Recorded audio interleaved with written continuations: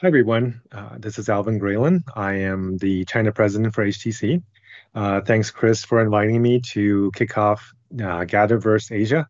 It's a real honor to be helping spread the message here for the metaverse.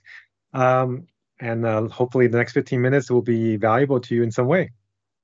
So today we're going to talk about the open metaverse because I think it's very important that if we're going to do the metaverse, we have to do it right, and then having an open, interoperable metaverse is really key to bring value to our planet.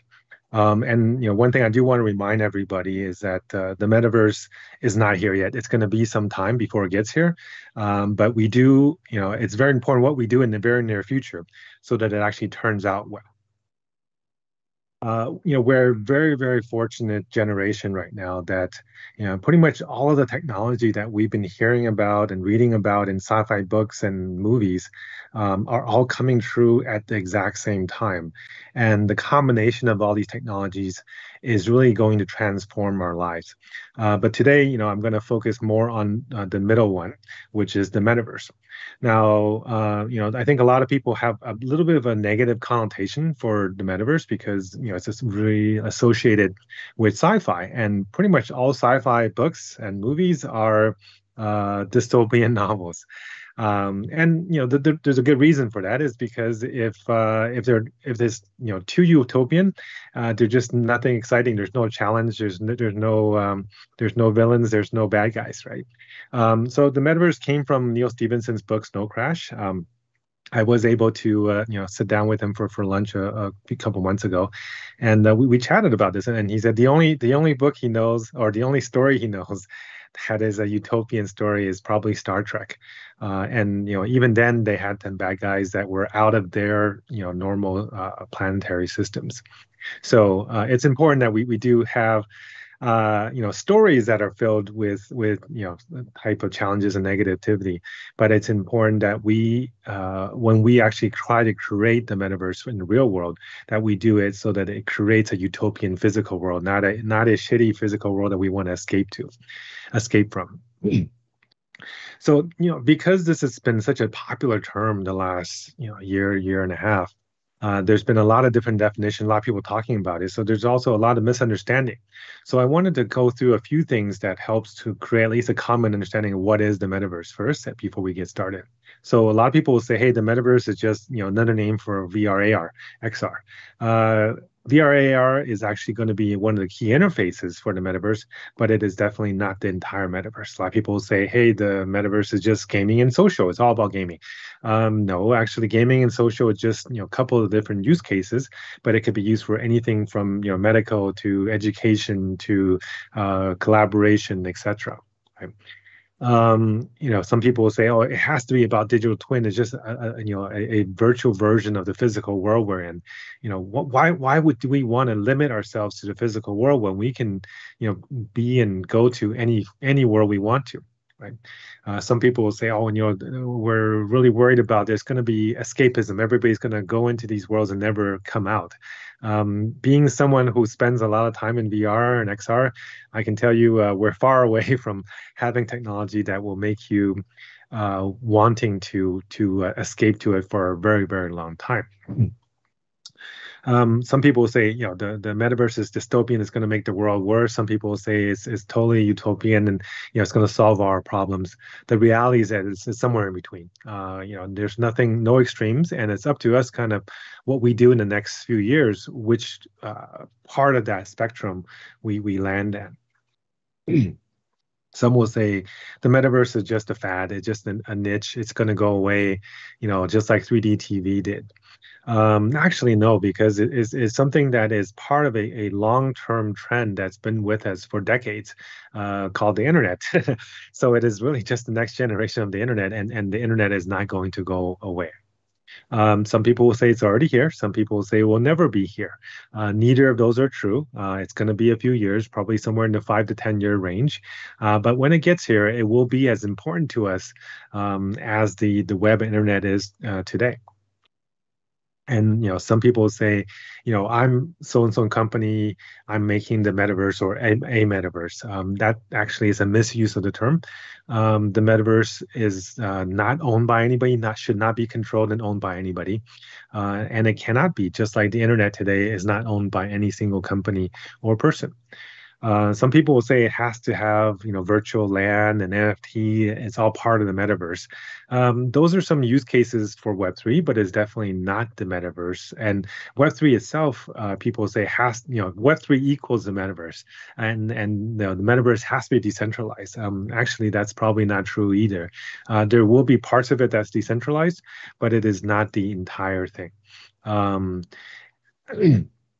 So I've told you what it's not. So what is it? What I found in my I guess experience is that if you want to define something, it has to be simple. It has to be something that people can remember.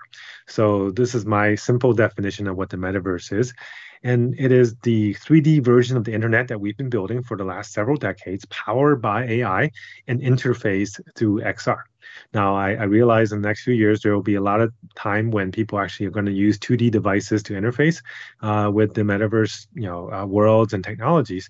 But longer term, we're going to get to a point where AR and VR and MR are going to be the main interfaces. And why do I say 3D is the key? Because if you look at how technology has evolved over the last 100 years or so, at every technology transition, we're adding more dimensions, we're adding more interactions, and we're adding more immersion. And XR is really the kind of the destination of all this, where essentially we have full 3D worlds that are using full natural interfaces with full immersion. It really doesn't get much better than that, and essentially takes us to where we won't be able to distinguish a dream from the real world, or a dream from the metaverse worlds. And why do I say it's powered by AI? Because if you look at all the components that enable the metaverse or will enable the metaverse, it all requires AI in the back. Everything from the interface to the content creation, to the language translation, to the positioning and SLAM, and even some of the search and discovery and monitoring in the background. All of that is going to be powered by AI. Without AI, none of that is actually going to be possible. And this is going to be a new way for us to interface with technology. If you look at the last few decades, we've been trained on the mouse, the keyboard, the touchpad as our key interface to digital technology. Where we're going is to use natural interfaces: our hands, our eyes, our voice, our full body. And the more we do that, the more it enables accessibility for all generations, for anybody, whether they're tech savvy or not. They know how to use their hands, they know how to walk around, they know how to talk, and that's how you're going to interface with the future devices that will be part of the metaverse.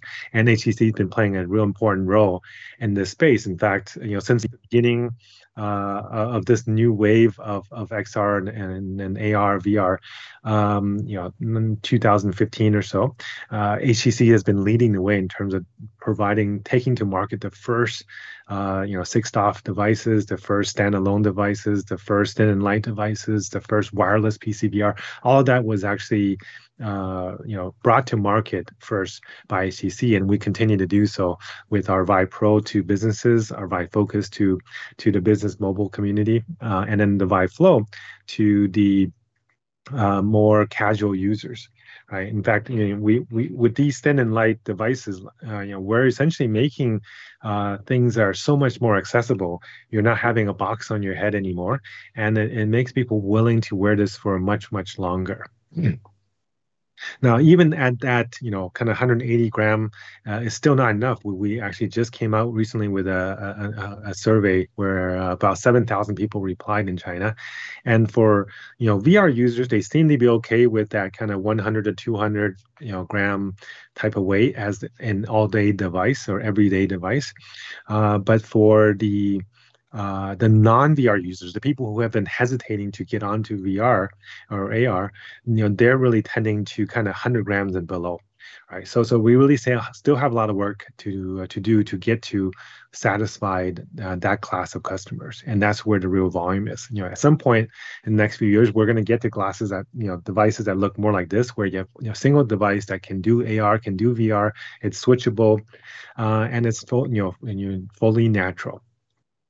Now, when we have devices like this, we're going to have people who wear it all day and every day. We're going to, I want to make sure it's safe for everybody. So we actually did a study with the Communications University of China, and after 60 days, using it 4 to 5 hours a day, what we found was that users pretty much, didn't really have a negative impact on them. From their sleep patterns, and they pretty much were within 0.2% of the standard deviation or the average sleep patterns, no matter throughout that entire period. We also found that their visual acuity didn't really change throughout the entire period.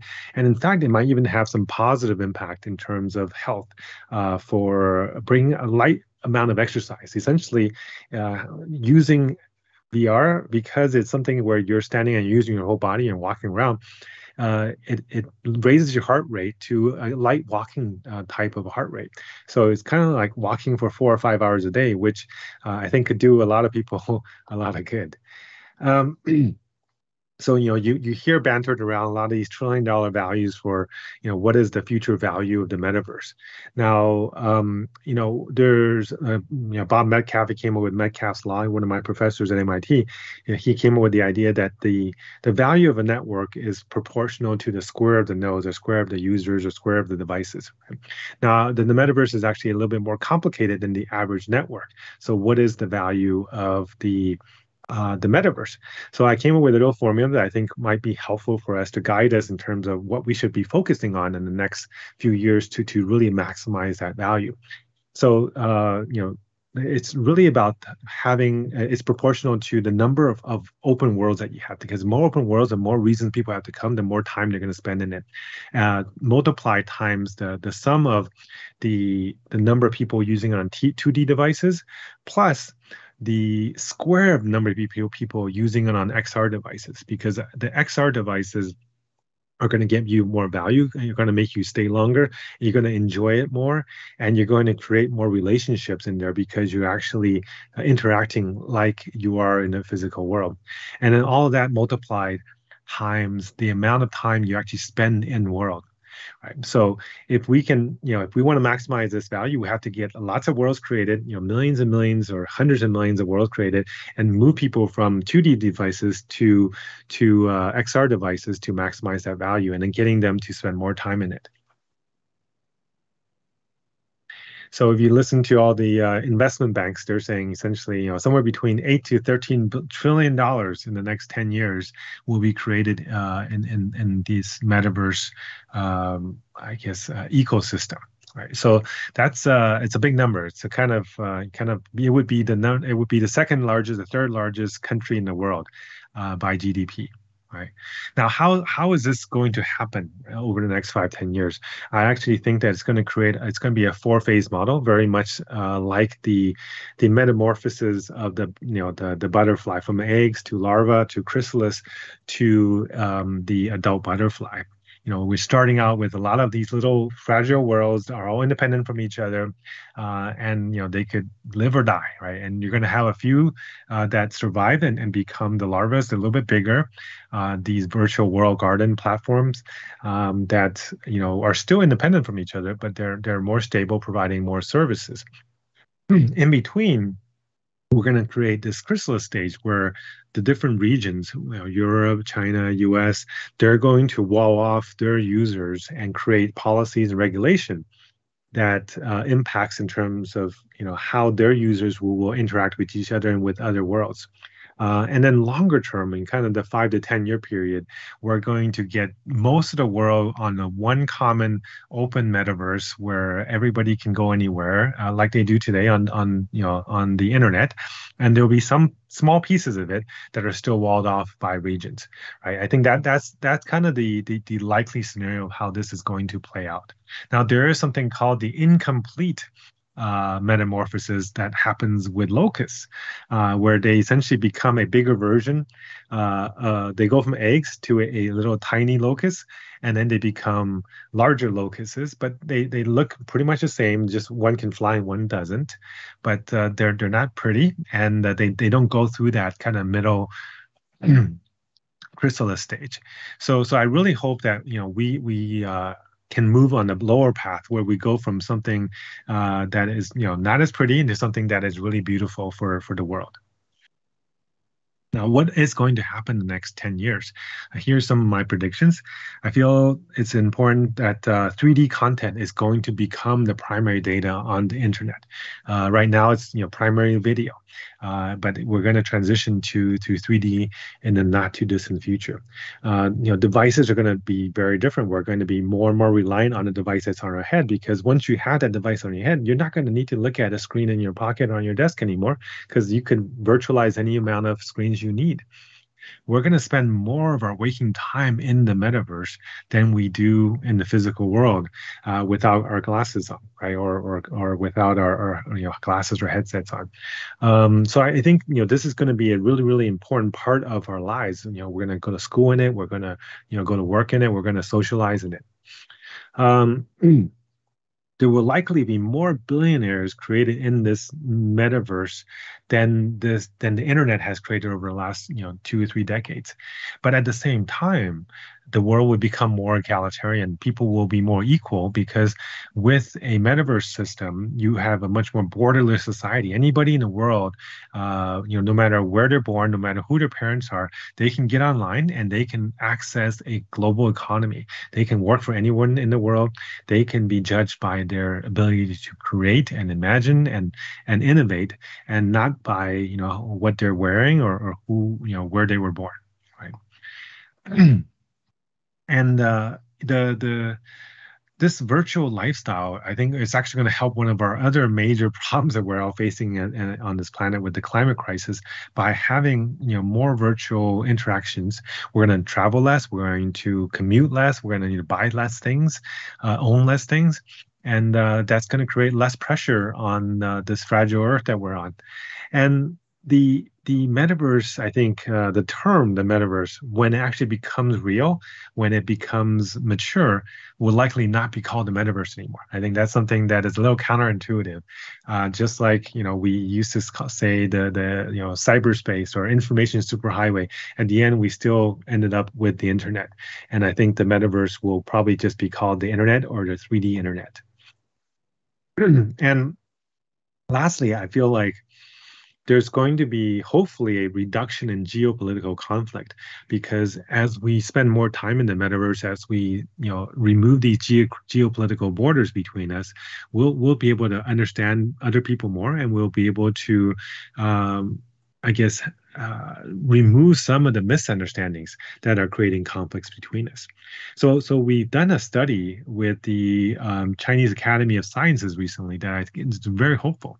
What they did was do essential cultural education or cultural experiences through XR. Or cultural travel, I guess they call it. And they found that it gives 2x the shared experience as you would with, video type shared experiences. And what's more important is that it actually created a 130% increase in appreciation of the culture that they were talking about or learning about. And then lastly, it actually made people 71% more willing to travel physically to that place, meaning that they're going to, understand these cultures better. They're going to want to go there more. And then, by going there, you're going to understand, meet people and reduce the distrust that comes with not knowing someone, right? Or not knowing a culture. Now, the metaverse and all XR technology, in fact, all technology is a two-edged sword. So, it's important that we use it very responsibly, and as a industry, we don't abuse what it can do. right? And as our friendly Spider-Man says, with great power comes great responsibility. So how can we create a open and safe metaverse that's good for the world? Well, first of all, I think we need to realize that it should be a public good, just like roads and utilities and parks. Something that we should all strive to provide and protect, right?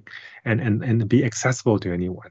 We definitely need cross-world avatar systems, ID systems, wallet systems, payment systems, so that anybody anywhere in the world can interact with the content and with each other.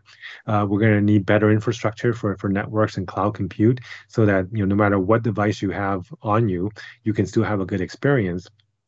And we're going to need better creation tools, because if we're going to make those hundreds of millions of virtual worlds, we can't depend on the few million developers out there that are making games today. And we're going to need better data and ID and network security tools, because we're going to be so much more dependent on this device, on these services, than we are today. Even how dependent we are on phones today, we're going to be even more dependent on these devices in 10 years. And we're going to need to protect the people and the data and the children on these on these systems, because the influence of the technology is going to be immense, and the ability for it to create harm and I guess to elicit crimes is also going to be quite large. So we're going to have a consistent legal framework that is defined and enforceable globally. And we need to have alignments on all of these policies, as well as the infrastructure investments that's needed to create that optimal experience. And at the end of the day, we're also going to need interoperability standards, because for all these devices and all these contents to work together, we have to have standards, as we do today with the telecom space, with the computing space. Otherwise we're going to be destined to have these little wall gardens, and then we know that wall gardens are not good for the world. So HTC has been working hard to provide a tool set called the ViveVerse Metaverse solution set, that will help to enable people to build and to experience the metaverse, even kind of a primitive metaverse today, but hopefully more and more sophisticated over time. So I want to leave you kind of with one thought is, let's leave a better verse for the next generation, because one that's filled with butterflies and then not with locusts. And one where we can go anywhere in the world and be with anyone and understand anyone. So at the end, I think we can see the value of this metaverse, and I really hope that we as an industry come together to create that open, interoperable metaverse that the world deserves. And thanks again, Chris, for inviting me to speak to your group here. And let's work together to make this reality. Thanks, everyone.